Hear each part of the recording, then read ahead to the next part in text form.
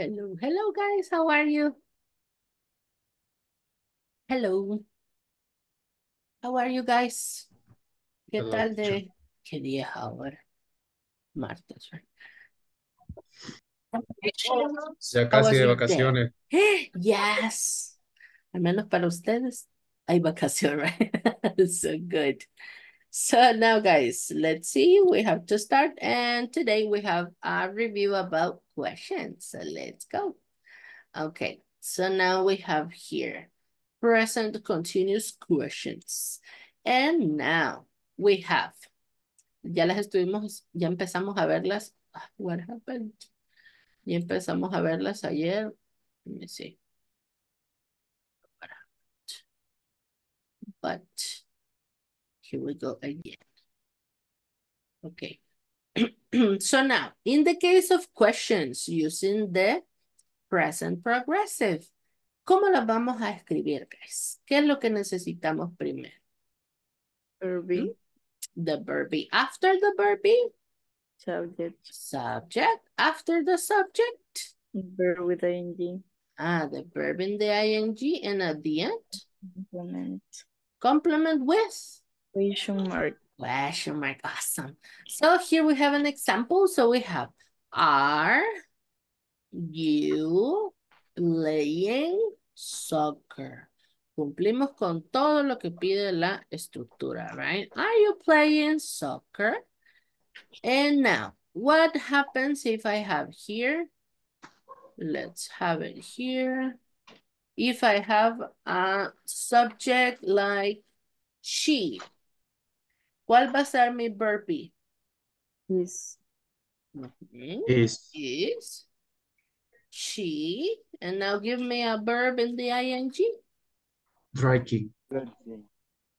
Drinking? Yes. Okay.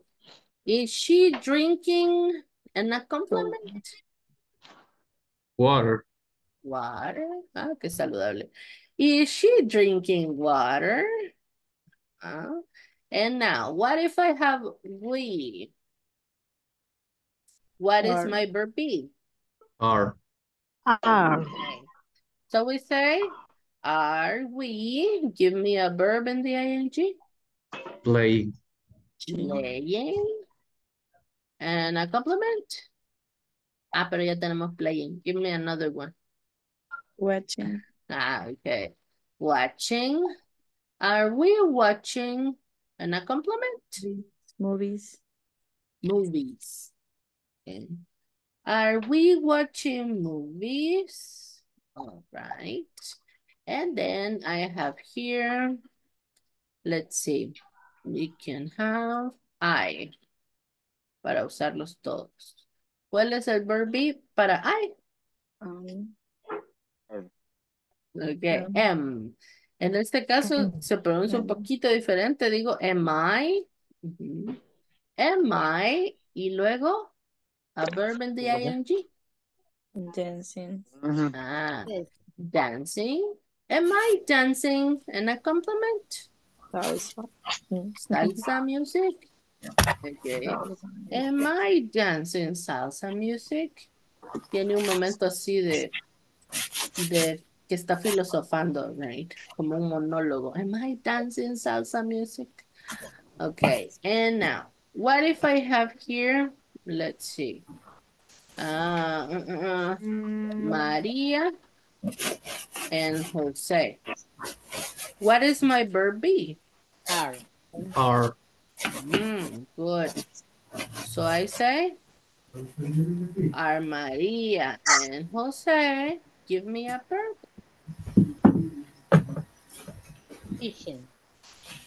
Teaching? Okay. Are Maria and Jose teaching and a complement? English. Okay. Are Maria and Jose teaching English? All right. And question mark. And now let's see. If we have the dog, what is my verb be? Is. Is. Is the dog. Give me a verb. eating, Okay. Qué chistoso, piensan en perritos comer, right? Okay, so now, all right. Is the dog eating an accompaniment? Sausage. What, Sausage. sorry? Fish. Fish. Pescado? right. Yes. Okay. Is the dog eating fish? And question mark. All right. So like that. Easy, right? Así hacemos las preguntas, nada más utilizando la estructura normal, así con el verb be. So, cuando hacemos este tipo de preguntas, ¿cuáles son las respuestas que obtenemos, guys? Ujú. ¿Cuáles son las respuestas que podemos The dar? answer is yes or no. Exactly. Solo puedo tener yes o no. Por ejemplo, si me preguntan, ¿Are you playing soccer? ¿Estás jugando fútbol? Fíjese que yo ayer me comí I'm unas not. pupusas, right? Entonces, ajá, necesito decir o yes o no. Entonces, en este caso, decimos, ¿Are you playing soccer? Si fuera yes, ¿cómo sería la respuesta? Yes. La respuesta corta. Yes, ¿La corta? I am. I Yes, am. I am. Yes, Yes, it. I am. I Y am. si fuera no, No, I am No, I am No, not. I'm not. no, I am not. I- Good. And now, what if I have, en el caso de, is she drinking water? Si fuera yes, mi respuesta corta. Yes, ¿Cómo she is. sería? Yes, she She is. is. O, No, she isn't. good. No, she isn't. Siempre tengo que considerar el subject, right? Siempre voy a verificar cuál es el subject que yo tengo acá en la pregunta. En este caso, en el caso de you, porque como es tú, entonces la respuesta es yo, por eso cambió, right? Por eso dice I. Pero en el caso de she o de todos los demás, tal cual lo incluyo en la respuesta. Ya sea yes o sea no. Esas son las respuestas cortas, Corta. right? Yes, she is or no, she isn't. Si yo les pregunto de la, let me see. Are Maria and Jose teaching English? And if the answer is a no, ¿cómo sería la respuesta? No, No, they are. they are not. Ah, good. And if it's a yes? Si fuera Yes, un yes? they are. Yes? Yes, they are. They Yes, are. Good. They are. So now, solo para verificar que si lo tenemos claro, vamos a ver. Is the dog eating fish? Quiero que me manden en el chat, en el Zoom chat, acá, una respuesta de yes y una de no. Okay, so let's go. In the chat. Sobre esa pregunta, una diciendo yes y la otra no. So let's go. Let's go in the chat. It is. Okay.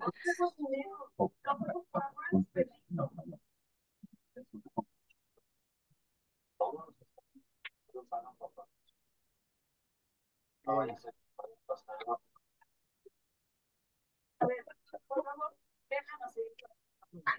Good.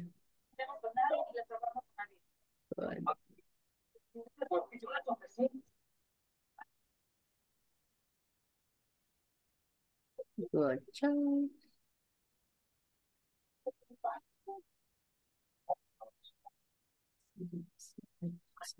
Good job. Awesome. Necesitaba verificar, guys. So now, ese es en el caso de las que son cortas, right? Pero ¿qué pasa si yo voy a responder con una respuesta, valga la redundancia, larga? Entonces, ¿cómo sería? Si tengo ahí, is the dog eating fish? Y la quiero responder larga, digo yes, y luego, yes, it is eating fish. ajá, o puedo decir the dog, puedo sustituirlo, eat, ajá, o puedo decir the dog. Ajá, the dog is Is eating fish. eating fish. Y si fuera negativo, no. No, the dog isn't eating fish. Mm. Isn't, contractado o sin contractar. Sin Ajá. Eating fish. Eating fish. Good. No, the dog isn't eating fish. Entonces, esta ya es una respuesta larga, right? Okay. Now, en el caso de donde dice, ¿Are María and José teaching English? Si fuera corta, ¿cómo sería? Y fuera yes. Yes, Yes. María and José Yes, they are are. teaching. Yes, Ajá, María and they José, o puedo decir Are. they, ajá. are. They are, Are. okay. Y si fuera un no, No, they are No, not. they aren't. aren't. They aren't. Contractado o completo, right? Y luego, si fuera una respuesta larga, ¿cómo Yes, digo? they Yes, are Maria Jose is teaching teaching English. English. María María José. and José. In English. And if it's a no, No, they are No, not they are teaching teaching English. teaching English. Good. All right. Easy, right? So now, guys, questions. Necesito saber si hay dudas todavía. O si está todo claro como el chocolate. You tell me. It's clear. Como Sí. los chats. Clear like horchata? My God. Pero horchata de coco, right? Yeah. The white one. All right. So, questions. No questions? Are you sure? ¿Seguros que no hay duda? No. No están Por el seguros. momento. No? Okay. Now, let me send you this one. Le voy a mandar captura para que la tengan por cualquier cosa acá. Para que podamos continuar con el otro. Let me see. Ahorita se los mando por acá. Okay. So now, in the case of the WH, vamos a ver. Las WH words. ¿Qué son las palabras WH? Son las que pueden ver en pantalla, son algunas, no son todas. Las WH, ¿para qué nos sirven? ¿Alguien sabe? Uy. Para hacer dar más preguntas información. específicas. Para abrir. Dan mayor información. Okay. Para preguntas específicas. Ajá, para preguntas específicas, ¿para qué más? Para Sí, que nos preguntar dan por mayor información. información. Exactly. ¿Qué sucede con las anteriores? Las anteriores nosotros decíamos aquí, ¿Are you playing soccer? ¿Estás jugando fútbol? Mis respuestas son, O sí o no. o sí o no. ¿Estás jugando fútbol? No puedo decir, ¿estás jugando fútbol? Sí, a mí me gusta ver la tele, right? No tiene nada que ver. Entonces, solo puedo decir yes o no. En el caso de las WH, ¿qué sucede? Aquí me piden a mí más información. Entonces, significa que cuando usted tenga una WH, es una pregunta abierta, right? Ya no seguimos el mismo esquema. Entonces, aquí, ¿qué necesitamos saber? ¿Para qué se utiliza cada una de las WH? Entre las que vamos a ver ahora tenemos, por ejemplo, when. ¿Cuándo utilizo when? Cuando hablamos acerca de El tiempo. el tiempo. En este caso nos referimos a fechas, horas, años, cualquier cosa que implique tiempo, right? Entonces digo when. Puede ser mañana, puede ser que esté hablando de la tarde, la noche. Ujú. Todo lo que implique tiempo es when. Luego tengo why. En el caso de why, ¿la utilizo cuando? Ajá. Porque quiero una respuesta. Alguna razón. Una razón, exactly. ¿Qué significa why? Ah, sorry, no se ¿Por la qué? escribí. ¿Por Ok. qué? When, ¿qué significaba? ¿Cuándo? ¿Cuándo? ¿Cuándo? Porque es tiempo. ¿Cuándo? En el caso de why, si me preguntan por razón, sería ¿Por qué? ¿Por qué? ¿por qué? ¿Mm? ¿Por qué? Y es igual que en el español. El por qué separado es para la pregunta y para la respuesta digo ¿Por por qué? qué. Y en este caso ese por qué es because. Siempre que usted vea un because es porque me están preguntando el por qué de algo, right? Siempre Bueno, usted va a ver el because incluido en la respuesta cuando tenemos why. Luego tenemos which. Y Which. dice, which me sirve para hablar acerca de ¿Cuánto? Elecciones. ¿Qué significaría entonces which? ¿Cuál? ¿Cuál? Good. ¿Cuál? Ah, Le pregunto, por ejemplo, ¿cuál prefiere? ¿El grande o el chiquito? Right? So, which one? Usted tiene opciones y usted elige. Entonces, choices. Luego tengo whom. Y en el caso de whom, es para hablar acerca de ¿Quién? De alguien. Persona. personas, Alguien, right? persona. Entonces, whom, ¿quién, right? Ujú. Whom, ¿quién? Teacher, Luego, dígame. ¿y cuál es la diferencia entre the who y el que está abajo? ¿Qué Ah, cambia con la M? Ahí sí no, ok. primera vez que En este veo yo eso. caso, ok. En este caso depende del contexto, pero este whom va a significar de quién. Permítame. Ahí va a depender del contexto, de quién o quién. En el caso de whom. Y en el caso de who es quién. ¿Quién? Ujú. Who, quién. Ujú. Siempre es acerca de personas, ambos, whom y who.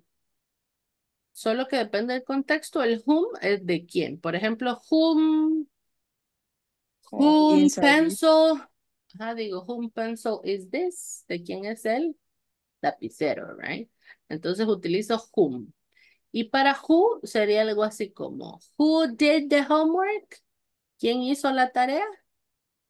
Ajá, siempre es acerca de persona.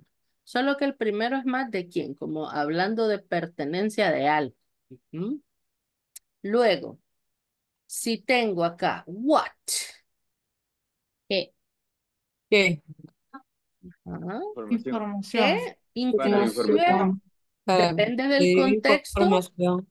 aparte de qué, también puede ser cuál, pero Ujú. no cuando pido que usted decida, como el anterior, el which, es como, which color do you prefer? ¿Qué color prefiere? ¿Qué lapicero, cuál lapicero, lápiz prefiere? Which one? Entonces tenemos opciones, right? Y en el caso de what, es por ejemplo, ¿cuál? ah, mm, mm, What is your favorite movie? ¿Cuál es su película favorita? What? Utilizamos what. ¿Cuál es su película favorita? Entonces no hay una decisión que hacer, sino que es la pregunta abierta, right? Como que no hay oportunidad, o sea, como que no hay elección. No es sobre elegir algo, sino que pregunta cuál. ¿Cuál es la película que le O gusta? what's your name? Como preguntamos. What is your name? ¿Cuál es su nombre? Exactly. El which es más cuando habla de elegir. ¿Cuál? Entre dos, entre tres cosas que hay que elegir. Entonces el what también se utiliza como cuál, pero general. Ajá. No es necesariamente sobre una elección. Y luego tenemos acá where. ¿Qué significa el where? ¿Dónde? ¿Dónde? ¿Dónde? ¿Dónde? ¿Dónde? Entonces, si digo dónde, es para hablar acerca de Lugares. Lugares. lugares, right? Aquí tengo places, lugares, ¿dónde? Luego de where tenemos whose, y este whose es similar al whom, solo que acá ya es directamente este whose hablando de posesión. Entonces sería de quién. Pero ya hablando de posesión, por ejemplo, pregunto, ¿de quién es este celular? Whose phone is this? ¿De quién es este celular? Whose. ¿Mm? Entonces, posesión, ¿a quién le pertenece? ¿De quién pertenece? Lo voy a poner aquí.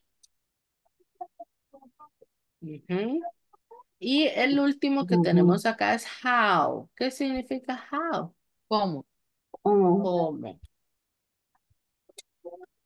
En este caso, hablando de procesos, de maneras de hacer las cosas. Por ejemplo, si le digo, how do you prepare coffee? por ejemplo. ¿Cómo prepara el café? Entonces me va a explicar el proceso, right? ¿Cómo lo hace? How, ¿cómo? Entonces, de esa manera utilizamos por lo menos estos WH. Dígame, Roy.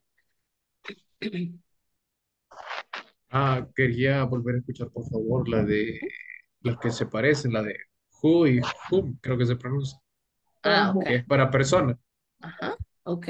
Vaya, en el caso de whom, sería, por ejemplo, vamos a ver aquí en contexto, la vamos a poner. Whom, uy, whom, quiero ver, Diferente. estamos viendo ahorita present continuous. Whom is, por ejemplo, whom is, Hay que ser mm, mm, mm, whom, whose. is, my God, se me fueron todos los ejemplos. Whom is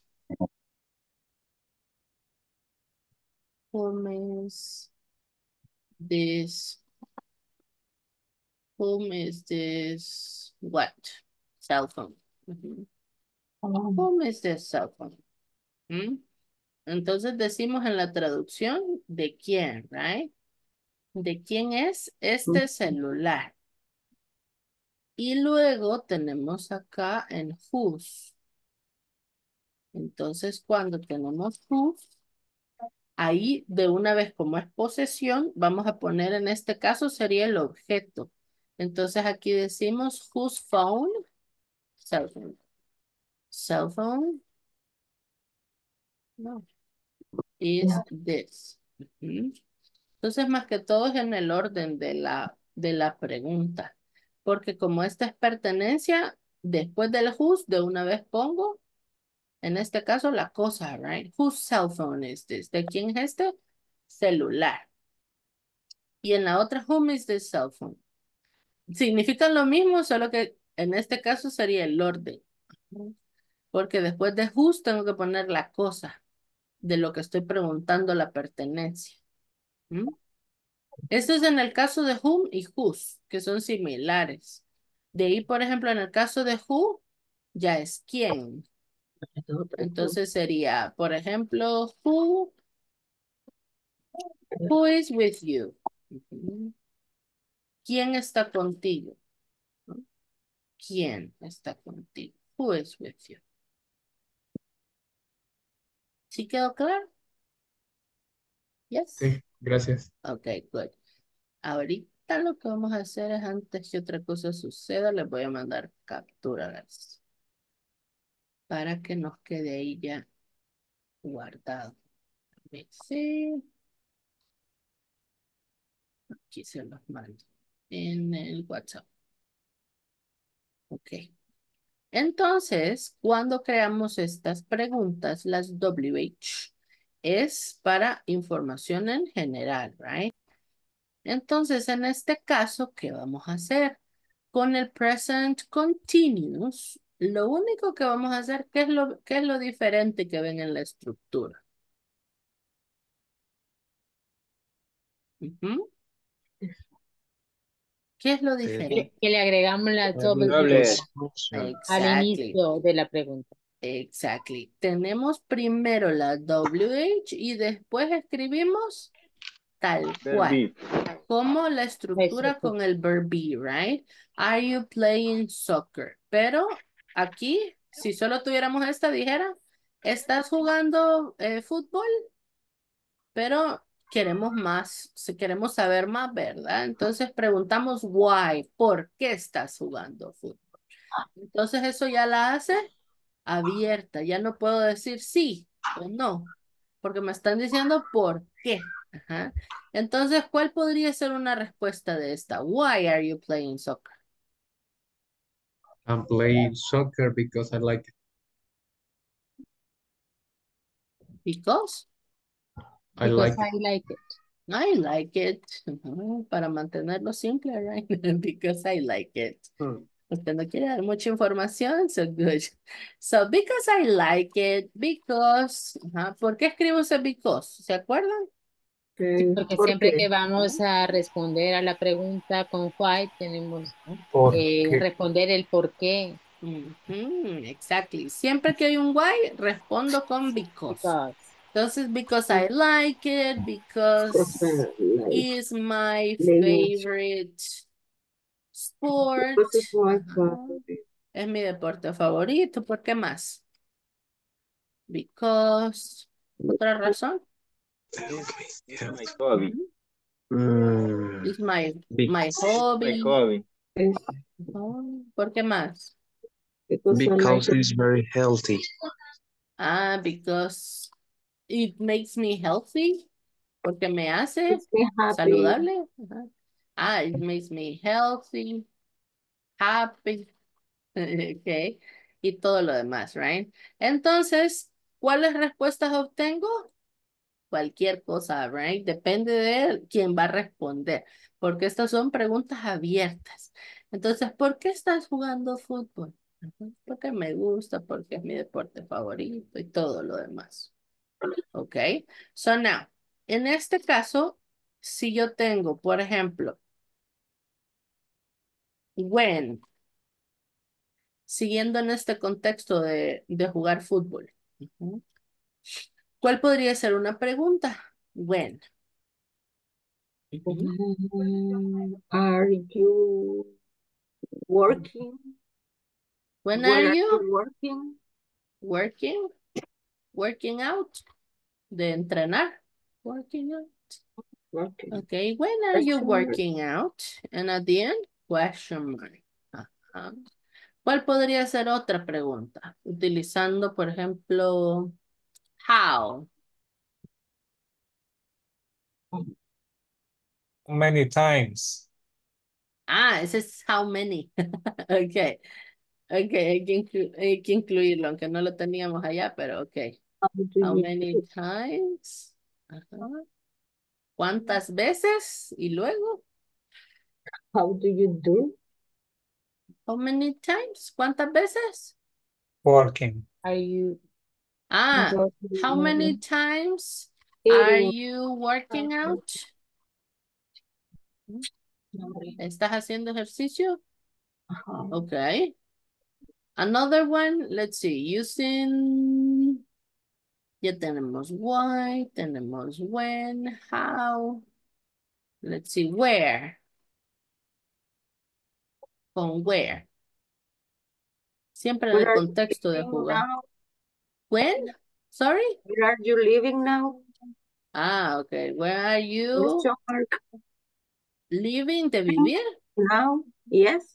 Okay, all right, nos salimos un poquito, but it's okay. Where are you living now? Now with what? ¿Qué? Huh? What are you celebrating?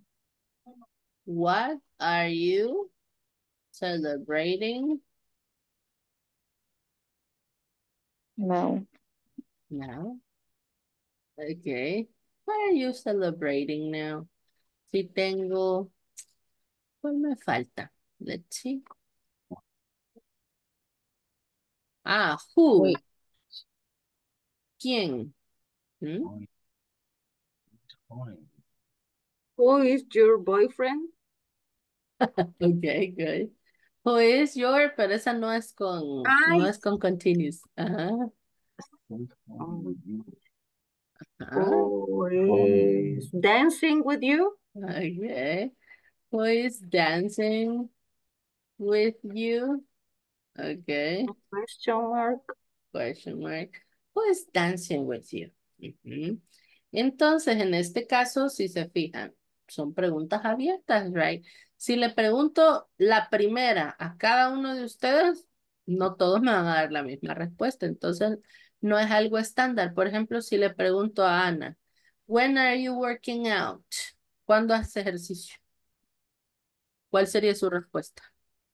In the morning. Okay. In the morning. Mm. In the morning. Si le pregunto, por ejemplo, a Daniela, when are you working out, Daniela? Can you repeat, please? Sorry? Can you repeat, please? Okay. When are you working out? ¿Cuándo estás trabajando o cómo? Haciendo ejercicio, working out. Ah, okay. Ujú. I am working out on Friday.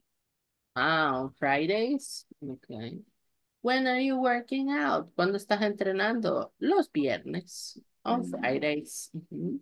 Entonces, si se fijan, no es algo estándar, no es como las yes and no, sino que son abiertas, right? Depende del contexto. Por ejemplo, si le pregunto a Henry, how many times are you working out? ¿Cuántas veces está entrenando? Every day. All right. Every day. Entonces me dice todos los días. Y si le pregunto a Roy, how many times are you working out? ¿Me puedes repetir la pregunta, por favor, teacher? Que Yeah, no escuché. sure. How many times are you working out? This one. Mm, every day. Every day too. Vaya, ven, ahí ya rompimos el esquema. Encontramos dos iguales, right? And now, si le pregunto a Evelyn, Sorry. don't worry. How many times are you working out, Evelyn? ¿Cuál sería su respuesta? No me diga every day. Si es every day, mientan. Never. For example, right? Never. Evelyn, ¿qué pasó, Evelyn? No le escucho. La veo, Y pero para no la decir, escucho. y para Ajá. decir solamente la semana, cómo se diría? ¿Cómo así? Solo la Week. semana, es decir, de lunes a... En ese caso, de lunes a viernes. Ajá. Ah, Entonces ahí me dice, from Monday for to Monday Friday. to Friday. Ok. Ajá. Solamente así. Otra manera podría Week. ser on weekdays. On weekdays, de los días de la semana. On Ah, ok. weekdays. Porque weekend ya sería fin de semana. Entonces esos son weekend days. Pero este es weekdays, los días de semana. Weekdays, ok. Ujú. Y especificando from Monday to Friday, right? Okay. Y si digo, where are you living now? Y en El Salvador. Ajá. En El Salvador. O podemos ser más específicos, right? En el lugar. Pero a lo que me refiero Oh, es, estas, si ustedes se fijan, son abiertas, right? No tenemos un estándar, no hay un esquema tal cual, sino que más que todo, ¿qué es? Que usted se fije qué es lo que le están preguntando. Por ejemplo, acá, ¿dónde? ¿Qué? ¿Quién? ¿Cuántas veces? ¿Cuándo? Aquí tengo cuándo y en la respuesta tengo, ¿qué es morning? Mañana. Mañana. Luego tengo Friday. ¿Qué es Friday? Viernes. El día, Viernes. right? Todo eso son fechas. I mean, son, ¿qué? Tiempo. Ajá. Entonces, ¿cuándo? Día, mañana, Ujú. puedo decir la hora, right? Entonces, en eso me tengo que fijar. ¿Qué es lo que me están preguntando? Si digo where, ¿dónde? Y usted sabe que puede ser el país, puede decir ser más por ejemplo, específico en la ciudad. Ajá, tell me. como podríamos anexarla de que where are you living now? Living in San Salvador, tal, y seguir extendiendo por Ujú. más, ¿verdad? Ok. Ajá, hasta dar la dirección. I mean, ahí todo lo que tenga que ver con el where, ¿dónde? Ujú. Igual con el what y con el who. ¿Quién? ¿Quién está bailando contigo? Entonces me piden que, si es quién, la persona, right? Entonces ahí digo, mi amigo, fulanito. Si pongo un nombre, eso también significa quién. Por ejemplo, si digo, who is dancing with you? My friend, mi amigo. Entonces ahí ya cumplo con el who. ¿Quién? Mi amigo. O puedo mencionar el nombre y digo a Josué, por ejemplo. Who is dancing with you? Josué. ¿Mencionó el nombre? It's okay. Ahí responde usted quién. Ujú. Entonces, básicamente de esa manera, nosotros utilizamos las WH, right? Simplemente las agregamos al inicio. Y de ahí todo va tal cual.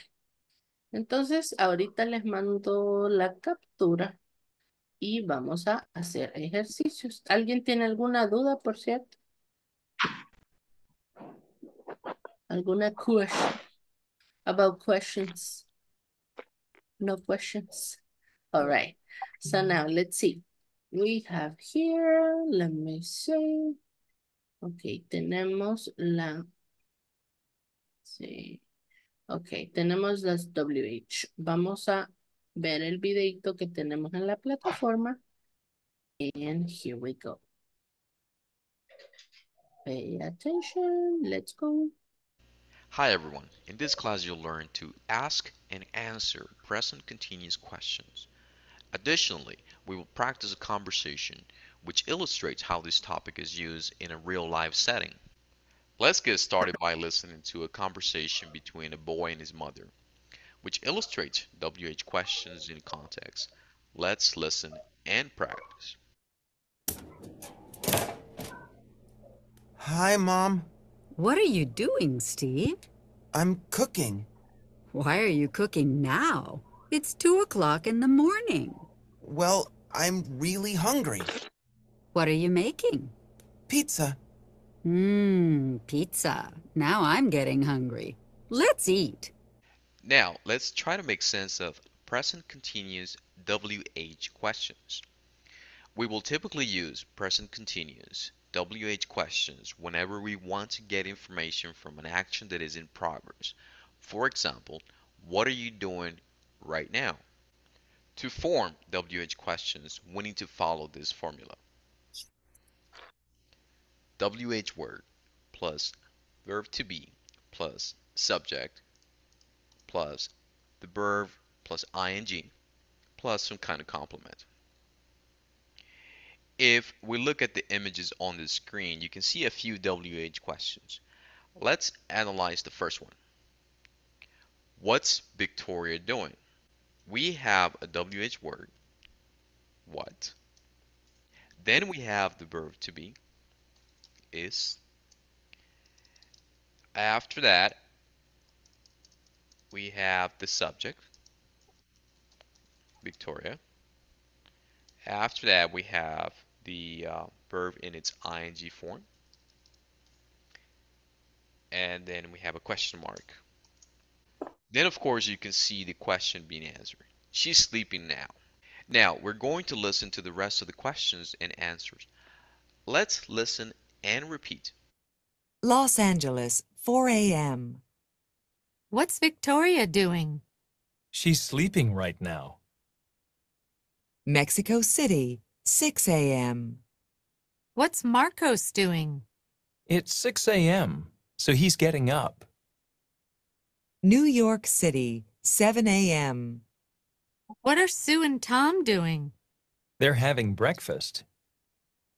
Brasilia, 9 a.m. What's Celia doing? She's going to work. London, 12 noon. What are James and Anne doing?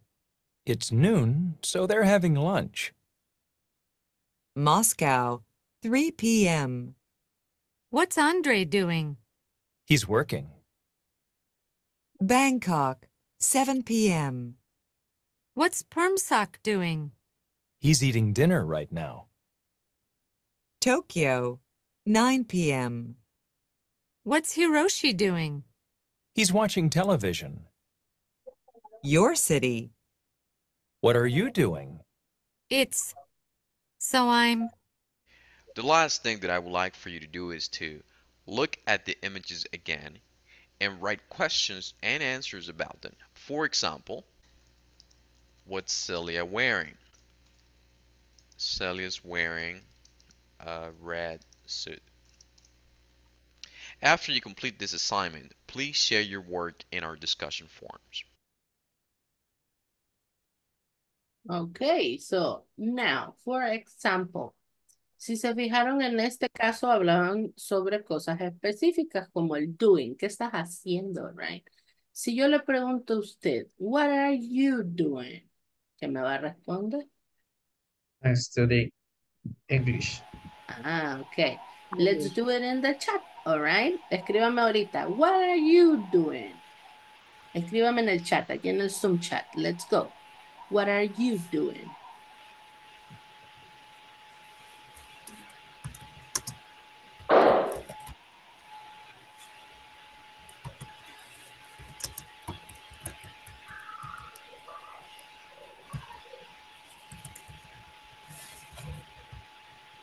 So let's go. What are you doing? Ajá, pero mándeme la respuesta. What are you doing? Se lo voy a escribir acá la pregunta. No sé si me va a funcionar la misión.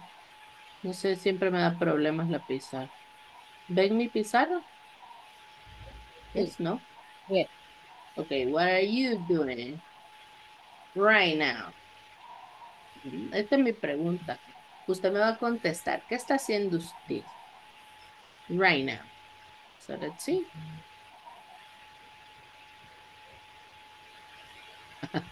Ay, Daniela, y no invita. All right. Ya me dieron ganas de palomitas por usted. Nos pasó la de la mamá, right? Porque estás haciendo pizza at 2 a.m. Vamos a comerla. I'm earning. Okay. I'm learning. I'm studying. All right. I'm learning. Studying, reading. Good. All right. So like that. Entonces, en este caso, por este tipo de pregunta dice, what are you doing right now? Entonces dice, ese right now es en este mismo momento, right? Entonces, en este caso sí tengo que ser específico al responder. I am, en mi caso, I am teaching English. ¿Ah? En su caso, I am studying English. Studying, learning. I am learning English. ¿Mm? ¿Qué otra cosa estamos haciendo aparte de estudiar y aprender? ¿Otra acción? Ajá.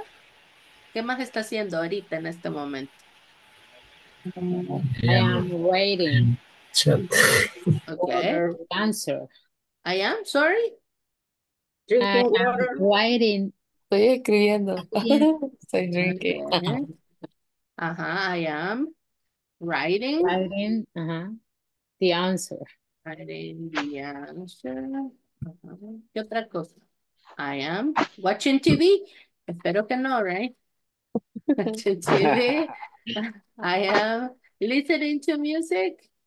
Tampoco porque nos desconcentramos, right? Be careful. All right, so like that. Todo lo que usted está haciendo right now, y ahí nosotros podemos definir, right? Estoy viendo la computadora, estoy escuchando clase, estoy hablando, ajá. Entonces, todo eso, right? Todo lo que estamos haciendo en este momento. So, like that. Si me dijeran, por ejemplo, porque como vimos aquí, está bien específica. Right now. What are you? Si le dijera, what are you studying right now? ¿Cuál sería la respuesta? English. English. What are The you English. studying right now? I am. I am I'm studying studying English English right now. right now. right now. Y así yo sé que es una respuesta puntual, right? Porque depende del tipo de pregunta. I'm practicing the language. Good. Like that. Dígame, Brani. Eh, yo puse, yo estoy oyendo, ¿verdad? Pero no sé si es con H, con H o sin H. Ah, hearing. Le puso hearing. Ah, ok. Escribí sin H, pero estoy dudando si era con H. Ya, ese es con H. Es here. Hearing, ok. Ya. Hearing. Don't worry. Pero en este caso, el hearing, para referirse, porque como estamos es algo, no estamos face to face, right? Podría ser I am listening también. Okay. I am listening to the class, for example. Okay. I am hearing Okay. the class. Okay. All right, good. Thank you. So now, básicamente así, guys. Y lo que usted necesita es aprenderse en este caso qué significa cada una de las WH. Para que tenga usted la seguridad de qué es lo que está respondiendo. So now, let's see here. Vamos a ver. Vamos a hacer la knowledge check. So here we go. Okay. Entonces tenemos. All right. About the pictures, vamos a tomar las imágenes aquí y vamos a responder. So we have what's Marcos. Este what's es what is. Esa contracción es el is. What is Marcos wearing? En este caso, ¿dónde está Marcos? Ya lo perdimos. A ver. Está perdido. No, aquí está. Ya lo encontré. Es the second one. El que está like that. Ajá. El de 6 a.m. What is Marcos wearing? Pajamas. Marcus is wearing pajamas. Pajamas. Ah, okay. Dice, he's wearing pajamas. He wearing pajamas or he is wearing pajamas? Number 3. He is wearing pajamas. Is wearing. Good. He's wearing pajamas, right? Siempre verifiquemos la estructura, ¿ok? Siempre tiene que cumplirse tal cual. Verbo be, el verbo en ing y todo lo demás. Luego tenemos who is having breakfast. ¿Quién ya está comiendo el desayuno de todos ellos? Ajá. James and Anne. Sue and Tom. Ah, Sue and Tom. Porque el de London dice 12, right? So, Sue and Tom. Sue and Tom.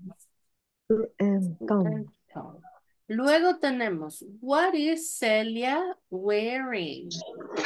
¿Qué está utilizando, qué está usando Celia? Aquí tenemos a Celia. Ajá. What is she wearing? Vamos a ver.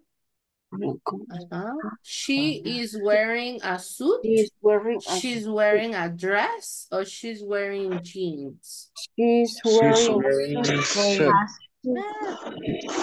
a suit, right? Okay. Now, the next one. Why are James and Anne having lunch?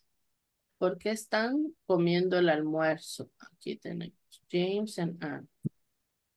¿Por qué? Ahí está. Vamos a ver. James and Anne have lunch because it's noon. James and Anne having lunch because it's noon. Or James and Anne are having lunch because it's noon. James and Anne are having lunch because it's noon. All right. La estructura, right? La segunda solo dice having y la primera dice are have. No está conjugado el verbo, right? So good. And now the last one. So let's see. Where is Andre working? Let's check. Where is Andre working? Y tenemos Moscow. 3 p.m. Let's see. He is working in Spain. He is working in Moscow. Or he is working in London. He's working in Moscow. Number 2. Right, let's see. Okay, what happened? Ya sabía yo. Ha de ser en minúsculas, maybe, right? Vamos a ver. Vamos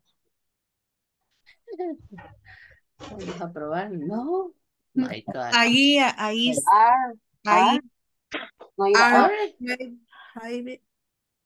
Sue and Tom are. William, Tom. Are having breakfast? ¿Será? No. No. Sí lleva him. Okay. Are having breakfast. Vamos a ponerlo completo. No se acuerdan cómo iba. Sí, así va. Ok. Vamos a ponerlo así. completo. Hay que intentar de todas las maneras. Ya, era completo. Okay, so Sue and Tom are having breakfast. All right, good. You see, easy, right? And now let's see. The word power, no. Okay, all right. So, ¿alguna duda que les haya quedado con esto, por cierto? De las WH? No. Simple. So now, guys, we have to create a story. Vamos a practicar el ing.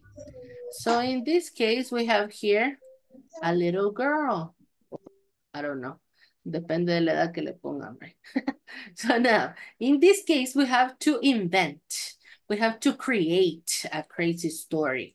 So we have to give her a name. Así que tenemos que ponerle un nombre, pero tiene que ser crazy, guys. No me hagan María o Rosita. Give me a crazy name for her. Ajá, vamos a ver. Kira. Name. Ajá. Her name is Kira. Can you repeat? Kira. Kira, like this? Yes. Kira, okay. All right. Another crazy name, guys. Otro nombre loco que le podemos poner. Rowena. Okay. Solo nombre. Rowena, all right. Ajá, what else? Un nombre loco, guys. Crazy name. A crazy name. Ajá. Petronila. Petronila. One more. Vamos a llevarlo a votación. Ajá. Uno, pero loco, guys. A crazy name. Si no, no se van a acordar de ella. Ajá. Perla. Perla. That's not a crazy name. Ese no está loco. Genoveva. Y solo me dan nombres. Esos son normales, guys. Come on. Give me a crazy name. No sé. Ajá. Es su creatividad. Crazy. Tiene que estar loco el nombre. Perla me dice.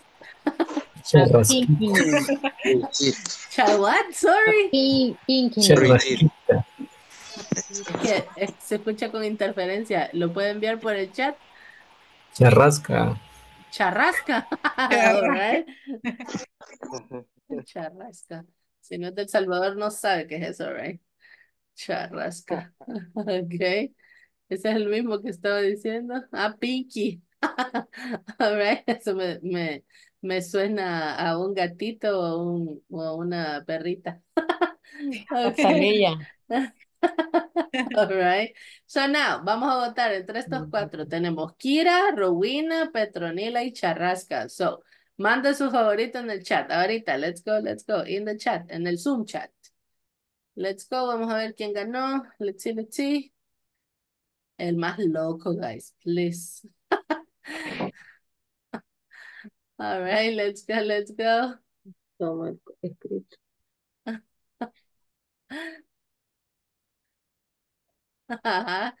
También conozco una perrita que se llama Kira. Okay. Rowena también. Rowena. Pet names. All right. Va ganando por uno ahorita Charrasca. So let's see. Los que manden ahorita van a decidir, guys.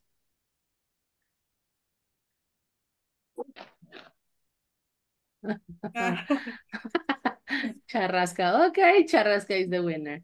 So her name is Charrasca. And now, she is, and I need a crazy age. La edad, pero tiene que ser una edad loca, guys. So, she is how old? 100. 101. 101 years old. All right. She's 101 years old. Ahí está ya. Okay, and she lives in, give me a crazy place.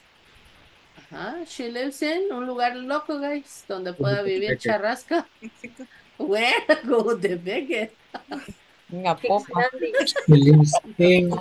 Andorra la Vieja. What? Andorra la Vieja. Andorra, ok. Andorra la Vieja Andorra. existe en Ah, Europa. ok. The Old, le vamos a poner. Andorra the Old. Andorra de Ok. And now, a crazy place, ¿solo Andorra? ¿O hay otra opción? Fukushima. Ajá. Fukushima ahí, por ahí. Sí. Andorra. Hiroshima también. Hiroshima. All right, no sé ni cómo se escribe. Hiro, like this. Hiroshima, like that. Ok, Hiroshima. ¿Nos Yeah, quedamos con yeah, Andorra o yeah. Hiroshima? Andorra. Fukushima.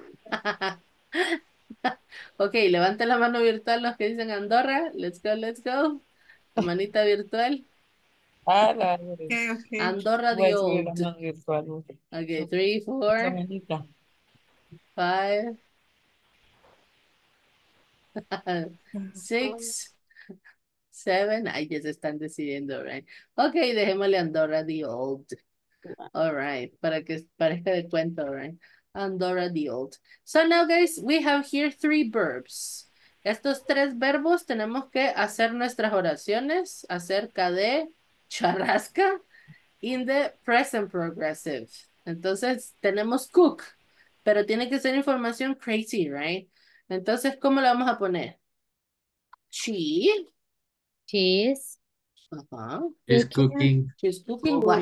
She's cooking. Something crazy. Cucho. ¿Cómo se llama? ¿Ah? Chuco. No. Chucho. She's cooking dog. Chuco. Chuco is not crazy. Chuco. Chuco. She's cooking. She's cooking what? Chuco. Chuco? Sí. Chuco. Chuco with... With Ahí te queremos chuco. francés. Arroz con leche. No, that's not Crazy. crazy. Crazy Tiene que days. ser loco, guys. En este caso, chuco, ¿con qué sería loco? With chicken, Arroz con maybe? leche. Arroz con Mataniños. leche. Ah, pero no podemos ponerlo en English. I don't know. With Kill the banana. children. I don't Arroz know. con leche. Arroz con leche is not crazy. Okay, she's cooking chuco with Chuco chicken. con, All right.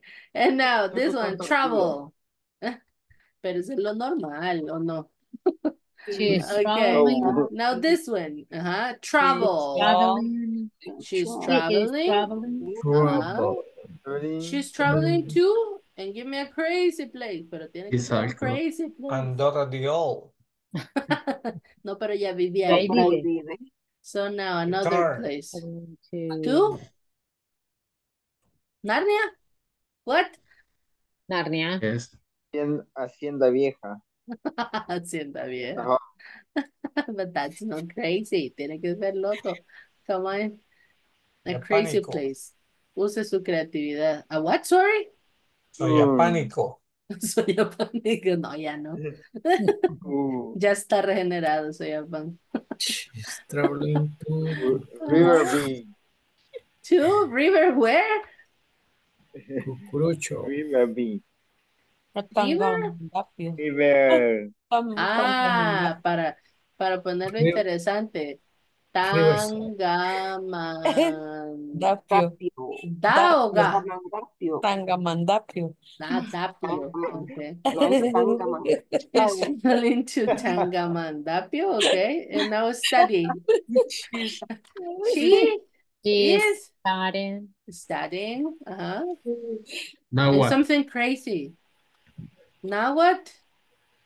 No, es un loco. With, pero hay que Oh. ponerle con No. alguien, pero que sea loco. She's studying Nahuatl with El mágico.